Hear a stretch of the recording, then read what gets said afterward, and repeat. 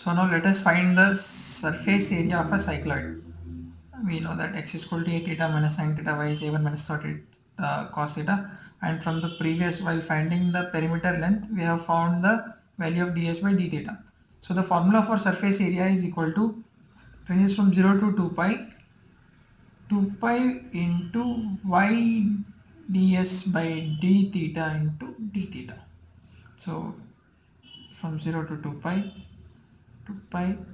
we know the value of y is a1 minus cos theta, and the value of ds by d theta is 2a sin theta by 2 and of d theta.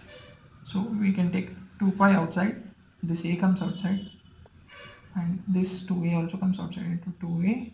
So integration from 0 to 2 pi, 1 minus cos theta can be written as 2 sin square theta by 2. So into sin theta by 2 d theta. So it comes 2, 2 is a 4 and 1, we have one more to here 8.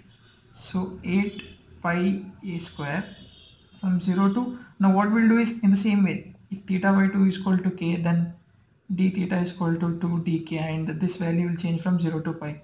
So from 0 to pi, sin square theta by 2 sin theta by 2, it becomes sin cube k, we have to take 2 also, d theta is 2 dk, no? So into 2 dk. So the value becomes 8 pi a square into 2 comes out, and again we'll have, if we want to do it from 0 to pi by 2, we have to take one more to outside, so 2, another 2, from 0 to pi by 2 sin cube k dk. So 8, 16, 32 pi a square into, since it is 3 now, we'll have to write 2 into nothing by 3 into 1, this much itself. So our answer is 64 pi a square by 3. Hence the surface area of a cycloid is given by the formula 64 pi a square by 3 units. The volume of a cycloid, dx by d theta is a 1 minus cos theta, this we need, and the volume of a cycloid is given by y, v, from 0 to 2 pi, because the figure ranges from 0 to 2, this is the figure, if you don't remember, this is 2 pi and this is 0, pi y square dx.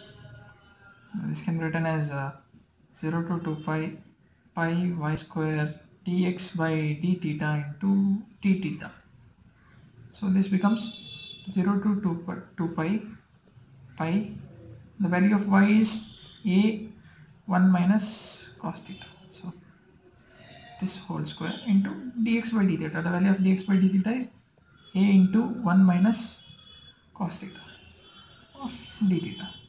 So we can take pi outside, this is square, so we can take a square also outside, and here it is a. So we can write pi into a square and a cube from 0 to 2 pi, and 1 minus cos theta is already in previously we have found it is 2 sin square theta by 2. So whole square, 1 minus cos theta is 2 sin square theta by 2, just that much itself, d theta. So now this is pi a cube into 2 square, 4, 2, just 2. Now from theta by 2 again we'll replace, if theta by 2 is equal to k, d theta is equal to 2 dk, and this value will change from 0 to pi. So it becomes 0 to pi sin square k whole square sin square k into 2 dk. So it becomes 4 into 2, 8 pi a cube, and this 2 also we can take outside, 16 pi a cube.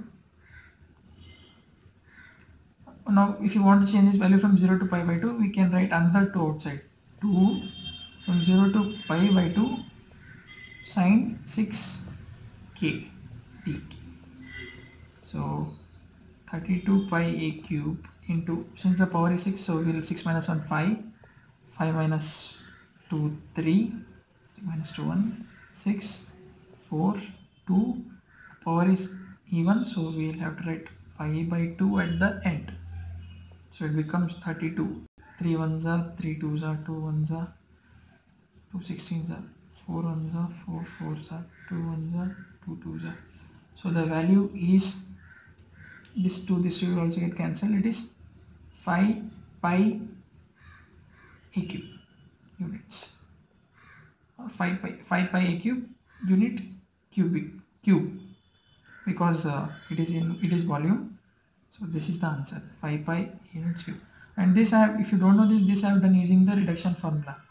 If for sine n theta 0 to pi by 2, it's like if the n is even, it is n minus 1 into n minus 3 into n minus 5 and so on, by n into n minus 2 into n minus 4 and so on. If it is even, it ends with pi by 2, and if it is odd, it does not end with pi by 2. That's it. This is the formula. So this is the answer for volume of a cycloid. Okay, to sum it up, cycloid is given by the equation x is equal to a theta minus sine theta, y is equal to a1 minus cos theta. These are the parametric equations. So dx by d theta is a1 minus cos theta, dy by d theta is a sine theta. And the diagram of the cycloid is like this. So it ranges from 0 to 2 pi. Afterwards again it repeats. So it ranges from 0 to 2 pi. This is our axis, this is the x-axis. And area of a cycloid is given by the formula.